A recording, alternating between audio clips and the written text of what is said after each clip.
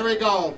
When I think of people who have written symphonies, I think of Beethoven, Tchaikovsky, or Mozart. People who died long ago. Well, Dan Welcher. People who died long ago. Yes. By the way, what happened after Beethoven died? He decomposed.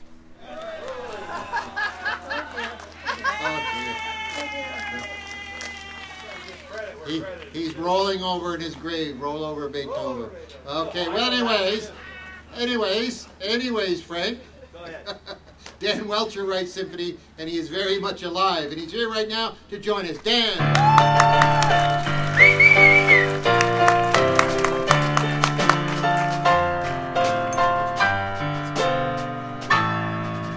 And I want to know how you got to St. Mary's from Texas. Well, before I tell you that, I have to thank Frank for that wonderful introduction.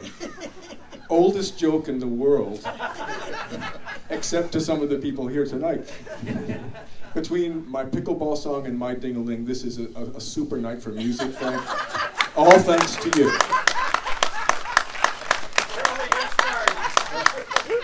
Anyways, go ahead, ask him again. Well, it's just amazing. You're from Texas, you came up to here. There's a lot of us come from a ways out here, and you've come from far away. Yes, I've come from away, but I live here in the summer now. I bought a house here 3 years ago. I began going to the Stratford Festival, not in time to see you in it, although I did see you act in Louisville when I used to play in the orchestra there. Mm-hmm. And I saw you. I recognized him when he came in. I used to go to the Symphony Orchestra when I was at Actors Theatre of Louisville. And I particularly liked the bassoon. It's an instrument I like. And there was this young kid there, you were pretty young, younger than me, 20s, yeah. and with a beard, playing the bassoon. And when he walked in, I went, oh my gosh, I know who he is. Oh my gosh, where's the bassoon? Amazing. Louisville to years later. Okay. So how'd you get to St. Mary's?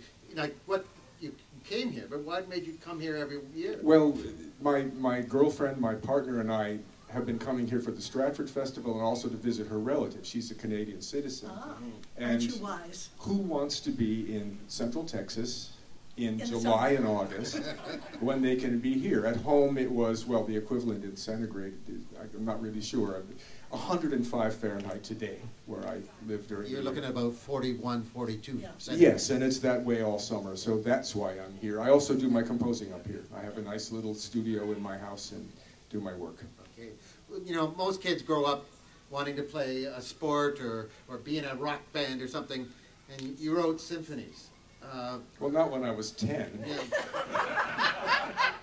But how did that come about? Actually, I started writing right after I started taking piano lessons. I was 7 when I wrote my first piece. Yeah, not 10, but 7. Okay. That's not unusual, though, and it wasn't a symphony. Very delayed. Yeah, definitely. A slow late bloomer. Right. So how would you describe your music? My music is classical, but it's approachable. There's such a huge wide variety within serious music right now between utterly unfathomable, only to other composers and the elite, to really, really pandering, and I'm somewhere in the middle of all that. If you like Aaron Copland, you might like me. Thank you. You don't know me at all, but you like me already. You really, really like me. Well, I saw Yellow Wallpaper this afternoon, his opera, and it's basically a one-woman opera, though there's another voice that comes in. And it is accessible to us. It's in English, it's accessible, and very exciting. I could hardly breathe by the ending. Thank you. It's on YouTube if anybody wants to see it. Yes. Yeah. So where does the music come from? Should I quote Mozart from my noodle? Okay. Well, what are some of the things that inspire you? Well, because I usually write to order, people pay me to write a piece, and it can be an occasion, it can be somebody's wedding anniversary, it can be, as it was once, the 40th anniversary of the Aspen Music Festival. They asked me to write an overture, or the 140th anniversary of the founding of the Boston Pops.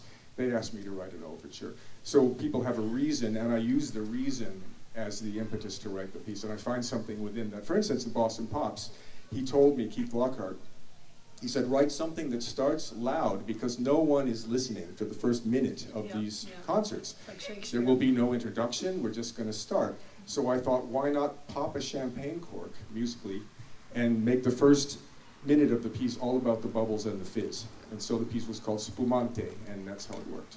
Okay, great. Now, what are you working on right now? This summer I'm writing a piano concerto, which will be premiered next April.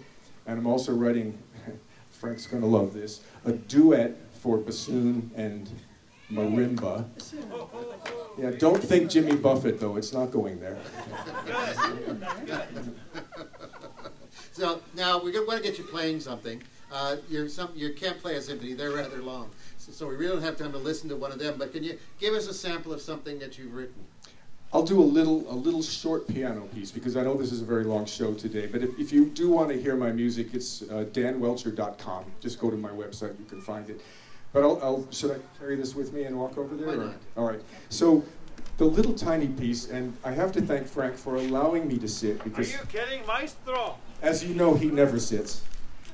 This is a little piece I wrote, again, to order, and it was when Linda, my partner, began taking adult piano lessons after 30 years of not playing anything, maybe longer than that. And my challenge to myself was to write one piece a day for 1 week. And I called the piece A Little Domestic Diary. And I made my inspiration, because you asked about that, something that was in the house. No. I'm just kidding you. Yeah. You wouldn't know the difference, but I will. I'm going to surprise you. Go ahead and play the whole thing. Vroom. Rim shot. So the inspiration, this little piece is called Zoe's Tail, and that's a pun, because Zoe was her dog, and the dog had a tail that would not quit. So I thought, this is my inspiration for a piece that lasts less than 1 minute. It's called Zoe's Tail because it never stops. This little eighth note, think of the tail wagging as this goes on. In fact, the performance indication says, happily wagging quarter note equals 1/16. So this is Zoe's Tail. Okay, I'll take it.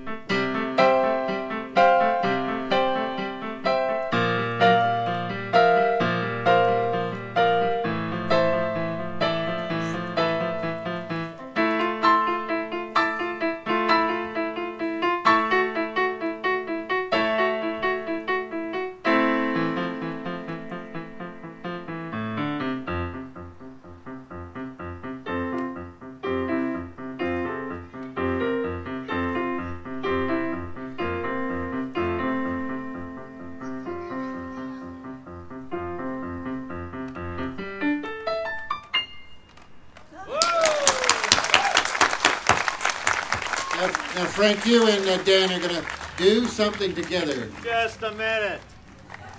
Just a minute to not be outdone. You think you could keep up with me? I was going to ask you the same question. Okay. Okay, Danny, let's do something simple for you. Like, yeah, it's on! Let me see now. Let's make it simple for this maestro from Texas. Do you know, like, chopsticks? I've heard of it. You heard of it? Yeah. I'm going to Frank, play... microphone. I'm going to play the left hand. You're going to play the right. It doesn't work anyway. Don't worry about it. Get rid of it. Okay. Hold it over here. He's going to play the left hand, I'm going to play the right hand, and we just pop the battery. That's how hot this show is. Okay, let's try it together. You ready, maestro? Was that fast enough for you? You're in C.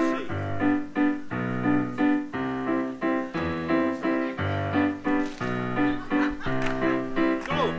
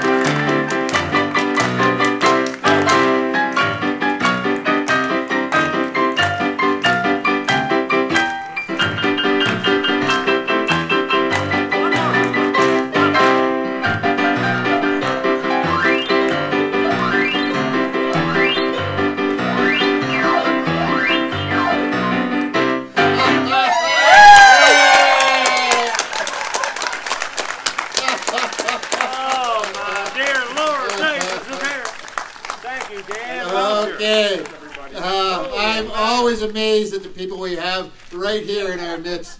And Dan, you're one of the gems. Thanks for coming in today, Dan.